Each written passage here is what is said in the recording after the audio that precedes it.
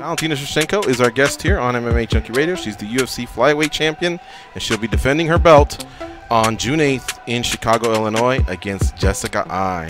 All right, Goes, what do you have for Valentina Shevchenko? Valentina, let's talk a little bit about that matchup. That whole card is stacked, but that matchup in particular, when I look at your record and I go up and down and even the Muay Thai, you seem like you've seen a lot in your career, different styles, different matchups.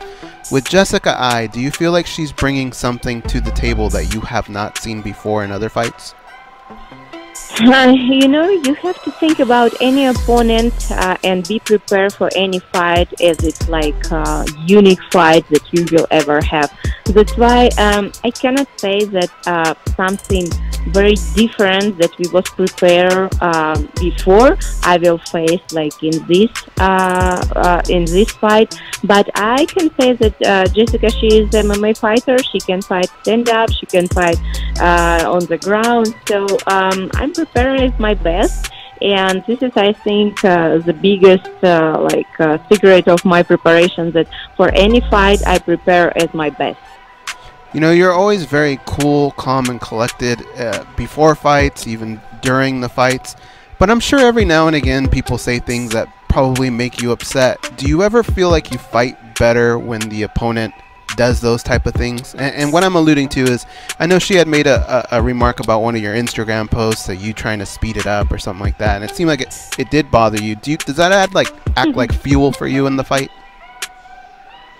You know, it didn't bother me like in the how people trying to imagine that it go deep to your soul. It's like bothering you too much. Like, no, it doesn't happen with me, because to make it happen, it has to be too much for happening, that because I know how to control my emotions and how cool I have to be before the fight, to concentrate more on my emotions only on one thing, to like explosion during the fight. And of course I felt that I have to tell something, because if the person invented stupid things, you have to respond it, because even if not make any sense, this is my point of view, yes, and I just share with it. I share it with everyone. Jessica recently moved to Las Vegas. Have you guys seen each other at the PI, and is there tension, or do you just walk by each other, or what's that like? Yes, sometimes we cross our ways in UFC PI.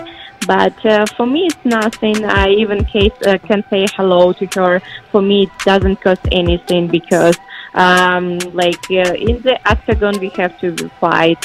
But for now, I have to prepare for my fight, and this is what I think about everything, like all the day long, to be best version of me for my fight. And for me, I not spend too much energy on different things. I just accumulating all on energy inside me to show it in the right moment, in the right place, and in the right time. Let's go here. Max Holloway, Frankie Edgar. Interesting one, right? Yeah. Not really a huge number getter. I love Frankie. Frankie knows this. Love Frankie. I thought there's more deserving guys. I guess they're doing it because they need things to click to get the pay-per-view numbers up. Everyone knows who Frankie is. If you give some of those other guys the top shot, who's homeboy from Australia who just beat Volkanovski definitely deserves it. But you know how many pay-per-views he would sell for them? Not many. So I'm assuming this is the move. Yeah. I think Volkanovski eats both those boys up, unfortunately. What else you got? Tyron Woodley's out of his fight with Robbie Lawler. I saw that. What happened? Well, so he already has issues with his hand. He says he just wants to get it fixed, because the last fight he had used tape to keep together. He's like, I have to just get this fixed. That's cool. This is moneymaker. Did he not know it before signing about That's the thing. Or did he get hurt in the fight? I'm sure it's still not healed, so did he get hurt during camp? Yeah, maybe just re-injured. Yeah, take your time with me. But a ton of people are coming out of the woodwork to fight him now. Yeah. That's a statement on his hand, but it's pretty much what we said. So these are the people that are coming after him right now. Darren Till wants to take him at 175. as a catchweight at 175. Dude, you can't throw your name in there and then say, oh, but let's do a catchweight. So he's out. Doesn't matter. What else you got? And with all the craziness, they're definitely not give it to him. Who else? Shout out to him. And a crap ton. Brian Barberena. He's fun. That would be a very fun fight. That'd be a very fun fight. All right, keep going. Santiago Ponzinibbio. That makes more sense. Now you're talking. Leon Edwards. That's a great fight. Bilal Muhammad. Good fight. 171. Eliseo Capoeira. Okay. Don't know. Now it's getting a little hairy. Anthony Rocco Martin. Mike Perry. Mike Perry. And he says not at 175. He'll do it at 170. Mike Perry, Robbie Lawler. That's the fight. Yeah. Mike Perry versus Robbie Lawler is the motherfucking fight. That's it. Ponzinibbio would be fun till he fucked himself. He's like, oh, I'll do it, but 178. They're all, well, no, you're out, dude. Wow, that's the move. Give it to Mike Perry. Mike Perry, Robbie Lawler. Take my money. When I mean take my money, I mean, yeah. What else we got? Also, Darren Till did a statement recently, I think yesterday or the day before. All right. He said like something about weight classes, like cutting weight is too hard. So he says maybe even heavyweight or light heavyweight, something like that. I don't know. Seems like he's a little lost right now. 185, dude. Yeah. Rashad Evans, he's going to be inducted to the UFC Hall of Fame. My boy. We got to get him on a food truck, man. Rashad, I know he watches the show. Come on a food truck, dude. Let's figure it out. I should probably text him. Probably better than shout him out on here. All right. Damn right he deserves to be in the Hall of Fame. Love for Rashad. What else? Yeah. This one was a surprise. So Neil Magny suddenly had to get out of his fight with Vicente Luque. And it turns out it's because he popped for dihydroxy LGD403. And what is that? I looked it up. It's like a SARM. You know, a lot of people popping for SARMs now. But I don't know. Nothing surprised me. Listen, Neil Magny, friend of mine. Of his coach people. just called me to tell me about it. Listen, guys, I'm not a journalist. And they're like, yo, we'll tell you first. Before I don't care. I'm not a journalist. I'm not gonna tweet out, oh, get ready. Neil Magny's out of UFC Fight Night 152 against Vincent Luque or whatever the fuck it is. I'm not that. I was like, all right, man. Hopefully he's okay. Hopefully it's nothing serious. I mean, and here's the other thing. USADA's so strict now. I don't know if he's really doing things or not. SARMs are a new way of doing shit, so I don't know. Sucks, man. Yeah. Sucks for him. So is it a matter of USADA being so strict, or is Neil Magny doing some shit? Knowing Neil, military guy, no, I don't see it. Here's the thing, though. Maybe professional sports. Okay. All right, maybe. Yeah. Maybe he did. I would highly, highly doubt it, though. D. Hawkstreet, LG 43. He's going to be fine. All right. Let's do... Okay, so this is Anderson Silva. At first, he was talking about, like, he was questioning if he should come back or not. He doesn't know if it's past his time or whatever. Then later on... Really? Later on, he's like, no, I want to come back. He wants to rematch Jared Cannonier. How about on his knee? They're like, structural, is it all right? He's like, yeah, it's fine. It's just a bruise. No ligament damage, no fractures. He's like, nope, no ligament. There's kind of bruise, but I didn't like him kicking my leg. Like, all right, well, it's a fight, dude. All right. No, please stop fighting, Anderson. So that's another thing too. Remember how he was getting kicked and he was defending, but then the referee just broke it up, right? Is the referee supposed to do that? I don't know. He goes, I talked to Dana and said the rematch, but Dana just talked. There's no rematch. No. What else you got? Aaron Pico is going to fight his next opponent at Bellator 222. It's against Adam Borks, who's undefeated. That's a tough fight for him, right? They're both like prospects. Young dude, 5'11". 25 years old. Huge and hungry.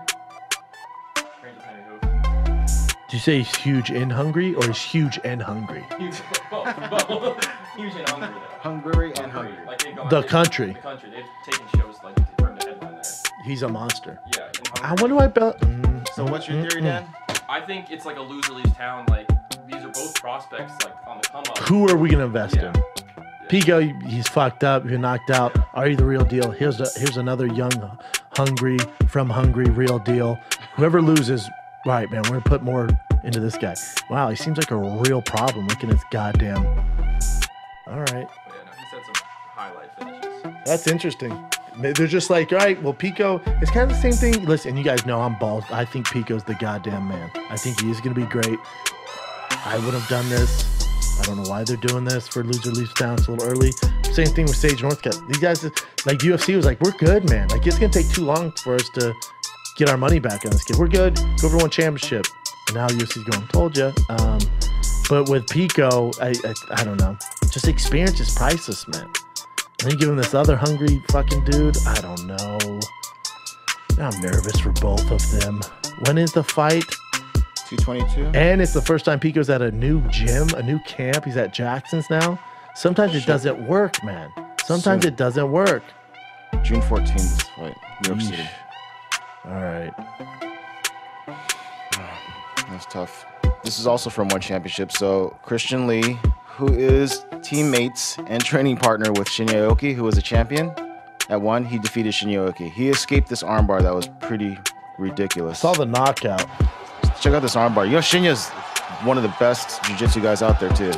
He's one of the best submission artists of all time. Oh shit! Even the under the armpit. Oh, he's struggling too. Yeah. But he didn't quit. Oh my god. So survives that. Hey, real quick, how much better was this weekend's one championship than the UFC? I mean, apples and oranges. Yeah. More drama, more stars, more action. That's pretty cool. They mix it up like crazy, yeah. Yep. And this is the combo that took out Shinya. His striking's awful.